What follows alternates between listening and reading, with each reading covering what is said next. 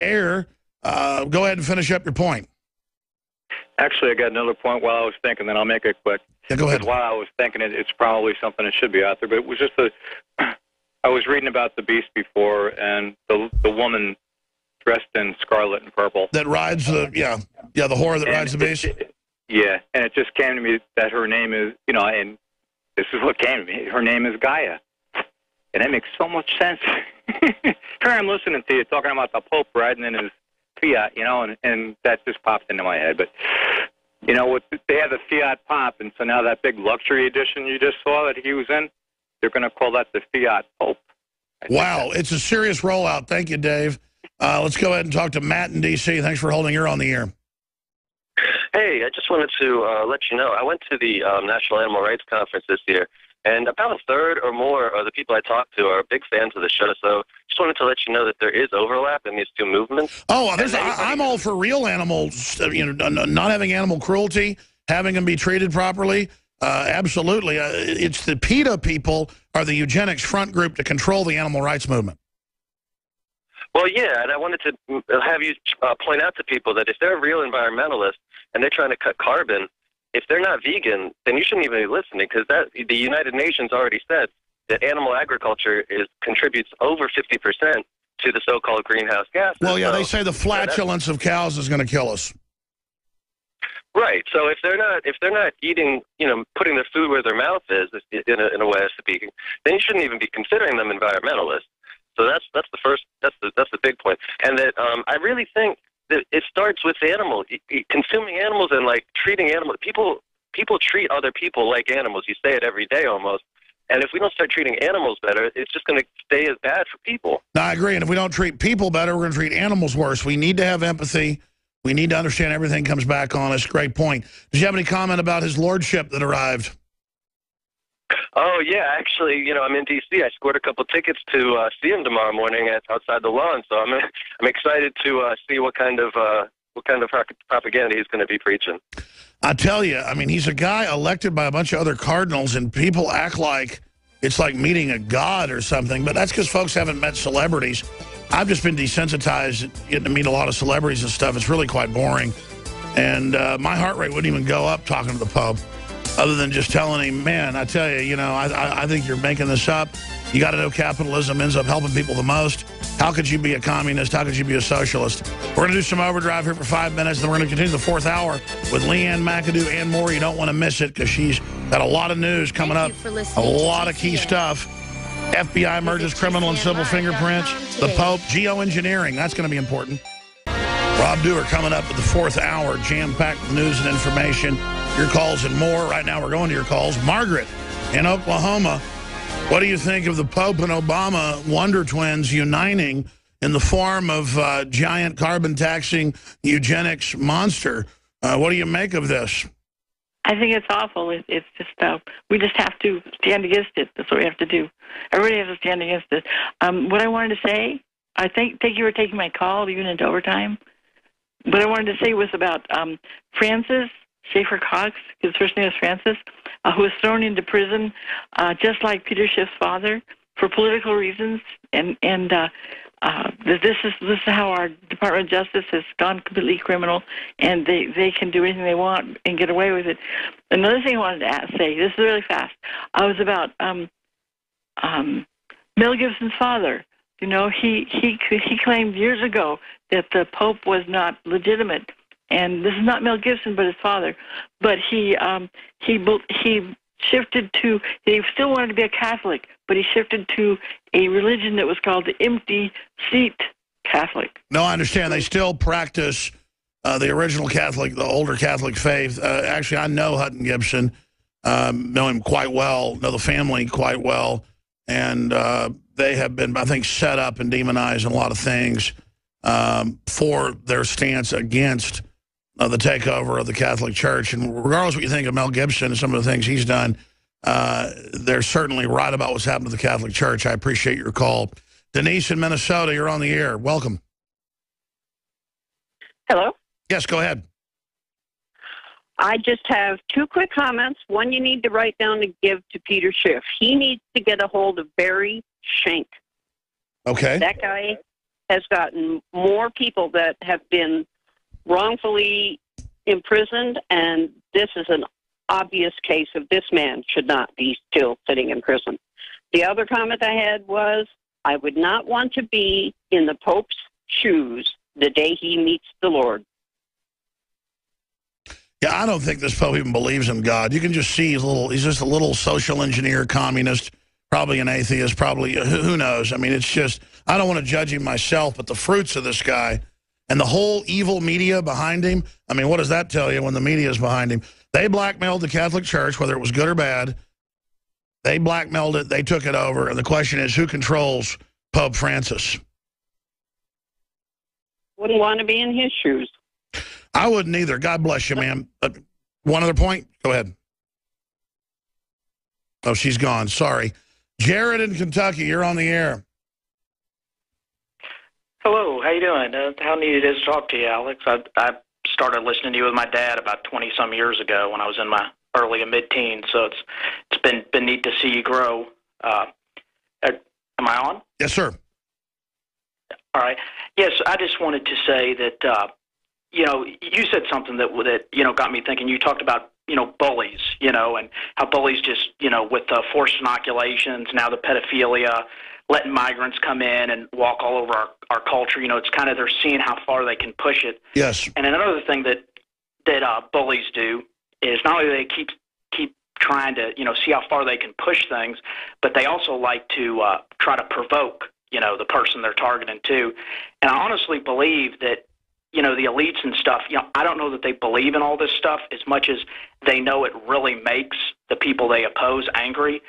And I think that they're just keeping on pushing and pushing and pushing, and they aren't going to stop until they basically provoke an armed confrontation. I think that's what they want. That's it, because they know culturally we're voting with our dollars.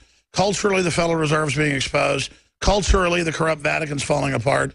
They know that, so they want to force a confrontation, a war. It's kind of like World War I. The British and others couldn't beat German ingenuity and science. They were taking over the world by economics, so they killed their crown prince. The Germans got mad, had a war. Then the British intelligence funded Hitler, put him in. He didn't work for him, but they wound him up, just like ISIS. And they were able to defeat Germany. They did a great job. They got to kill 20 million Germans. So you're absolutely right. Great points, Jared. It is forced culture shock with the pedos, all of it. This is the takeover. This is it. All right, welcome back to the Alex Jones Show. You're listening to the 4th Hour Overdrive. I'm Leanne McAdoo, and joining me is Rob Dew here for the first segment of Overdrive. We're going to be taking some of your phone calls later on in the show. But first, we wanted to get into some of the things that are at the top of Drudge. We are looking at, there's a story now where they're talking about a growing number of conspiracy theorists believe that California's drought is actually being caused by the government. Now, of course, the way that this whole thing is being reported is super condescending. And, Rob Dew, let's get into it. I'm tired of this condescending thing of saying, how could that even exist? Well, let me just say this. Back in 2009, I made a road trip with Jason Douglas and Jason Burmis. We went and toured California, drove up to the Northern California, met Rosalind Peterson, and met her, the town she lived in, met her mayor, who also thought something was going on. So and Rosalind had worked for the agricultural board. She was been in farming all her life. The farmers we went and talked to, Rosalind, there's something going on. They're spraying something. The trees are dying. Right. The livestock is sick. There's something going on. We're not getting as much rain as we used to. There's high levels of heavy metals in the snowpack. These all aren't crazy people that are coming up with this. And the guy they focus on there, Dane Wigington, we've had him on the show before. We're actually trying to get him on for tomorrow. These people aren't crazy people. Dane has worked in the solar industry for a while, and he's like noticing less solar activity hitting the Earth. He's taken a lot of things in to get lab tests done, a lot of samples there. We've spoken to so many people, and we're going to actually be airing some videos coming up in the next segment where we have experts talking about how weather modification is being used, how it's been used as a weapon of warfare. So we're going to get more into that. Because we have an amazing documentary from Ben Livingston, who's the father of weather weapons. This guy was doing cloud seeding, where he said they would take a small cloud, run a jet through it a few times, spraying in their aerosols, and they would turn it into a monsoon to flood areas out that they wanted flooded out. And they did this with precision back in the 60s. This was during the Vietnam War. Right. So you think they're not doing allegedly? It now? And you think it's not more advanced now? Come on. And, you know, there's a couple articles in The Guardian. Here's one from 2012. U.S. geoengineers to spray sun-reflecting chemicals from balloon.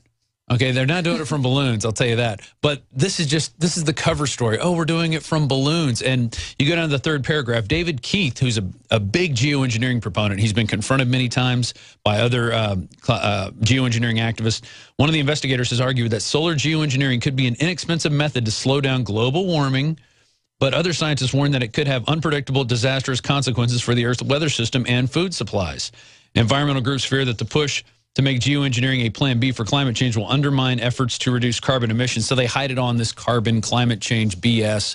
Right. But this right here, Earth's weather systems and food supplies. We talked to Dr. Tim Ball. He was in Fall of the Republic. He was the guy who's been studying the climate his whole life. Right. And he says, look, the climate changes. It happens all the time. You can't stop climate change if you wanted to. But what we're doing is trying to play God in certain areas, in certain regions, and by spraying stuff in the air, we're basically destroying certain areas. We're changing their weather systems. And that's exactly the concern. We have the United Nations Environment Program where they're actually talking about geoengineering and how important it is to combat global warming and climate change. But of course, they talk about the fact that you can't mess with one part of the environment without affecting many other parts of the environment. It's a weird version of the butterfly effect. If you mess with something here, it's going to change something downstream. Exactly. And you know, here it is right here. You have the UN Environment Program.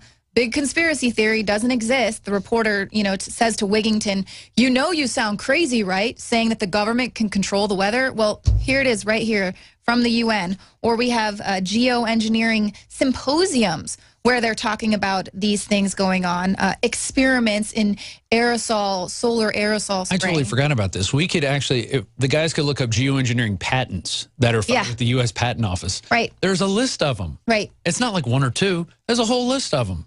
I mean, this is actively going on right now, and it's happening above you. It's happening everywhere. I mean, I've shot plenty of chemtrails. I know what a chemtrail looks like from a contrail, and people say they don't like to use that word, but I mean, I call it as I see it, and I am not a big fan of what they're trying to do to us and then how it's being played off as you're crazy if you bring it up. Yeah. It's just regular airplane traffic. There's more airplane traffic. Well, and they say, well, why would they do that?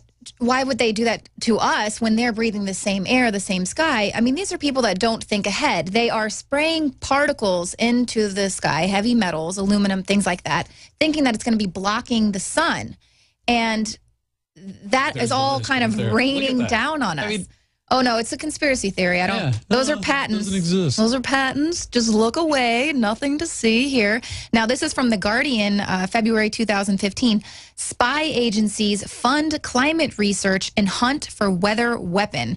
And this is, of course, you know, I think this stuff comes out years later. They've already got this weapon. It already exists. I actually have a clip where Michio Kaku was on CBS this morning talking about the alleged use of CIA weather weapons, like you were talking about in Vietnam, Operation Popeye. Watch how the news anchors react to him bringing this up. In part because, too, I remember reading the stories that China had used this during the Olympics, that the USSR had used this after Chernobyl to create rain clouds. I mean, did those really work then? We have some of these capabilities now? Inconclusive. Even in the 60s, the CIA used this to bring down monsoons during the Vietnam War, to wash out the Viet Cong. Governments have been playing with this thing. Alleged to. Alleged to, right. Yeah. Now, like, oh, yes. We realize that for decades now, these governments have been alleged to have experimented with weather control, but nothing. The government's not going to sue you. Right. I mean, it's ridiculous. The government's not going to sue him for saying that they did that. We have the guy who did it back in the Army and Air Force on the show. We interviewed him. It's called Project Popeye. You know, and then he goes on to talk about how, but we're doing this in the lab. We're testing with shooting these laser weapons up, and they're, you know, manipulating the ionosphere. When that has also been admitted that that's exactly what was going on with the HARP program. Exactly. And those HARP devices are all over the world. They're not just up in Alaska. There's a map of them. They have some in South America, some in North America, and they heat the ionosphere. Yeah. What is that going to do? Well, they used to launch nuclear. They were talking about